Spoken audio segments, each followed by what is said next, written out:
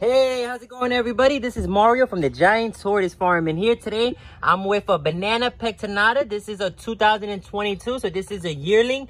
This is a video that I'm making because we only have just about 10 of these banana pectinatas left from the year of 2022. We are now in the process of hatching out a whole bunch of new hatchlings for this year.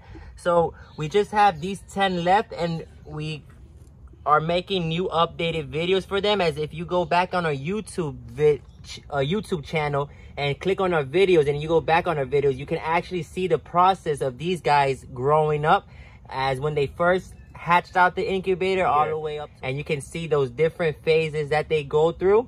These guys are starting to show that yellow coloration. If you take a close look at this one's here on his shoulder pads, you can actually see that yellow coloration coming through, as well as its spikes. This here is actually a female that's measuring in 14 inches.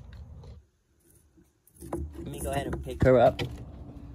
These guys are naturally tame, is that they're not used to being handled. But once I pick her up and I handle her for a little, you'll see how fast she'll calm down.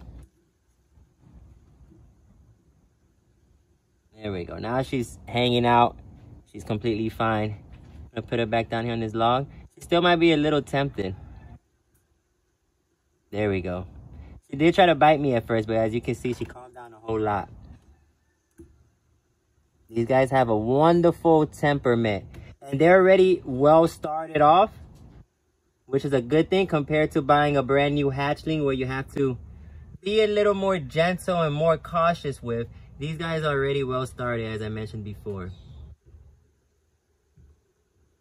And when they're a year old is actually when you're able to start to see and get an idea of how much yellow it will have or carry.